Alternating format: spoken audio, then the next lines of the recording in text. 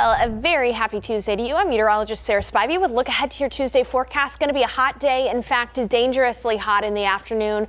We've got some morning clouds out there, but in the afternoon, sunshine, a high near 100 with a heat index value up to 110 in some places. At least there will be a breeze from the south-southeast at about 10 to 15 miles per hour. Then tonight, we're going to watch out for some storms. Storms will likely develop around the hill country from about 10 to midnight this evening, and they'll try to push towards San Antonio. It's going to be a wait and see thing. I'm going for about 60% chance around San Antonio late tonight into early tomorrow morning. Gusty winds and lightning going to be possible, as well as some healthy downpours for some. But again, because of the nature of scattered rain, there will be people that just simply don't get any rainfall, unfortunately, tonight. But with the added cloud cover and lingering showers early tomorrow, Wednesday should be a little bit cooler with a high temperature in the afternoon in the low to mid 90s. Then once again, we'll have another shot at some pop-up showers or storms Wednesday night into Thursday morning. And speaking of the chance for rain, with the chance for rain in the forecast just about every day of this 7-day forecast, keep on checking in with the weather because we'll be able to refine which areas may be able to see that rain